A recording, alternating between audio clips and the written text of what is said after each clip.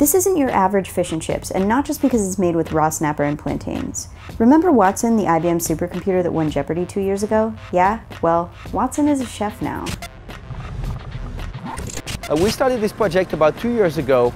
We wanted to see if computers could be creative, if they could not only reason about the world as it is, but try to create new products, things that have never been seen before, and that are also valuable.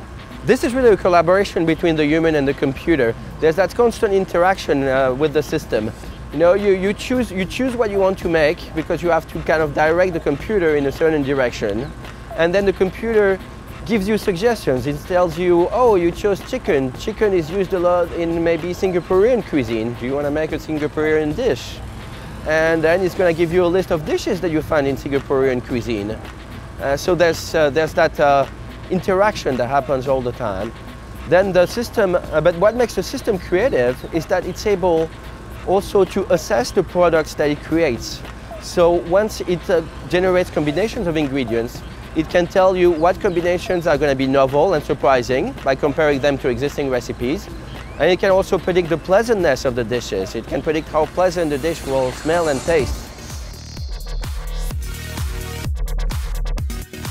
When you start combining ingredients, the number of possible combinations grows exponentially.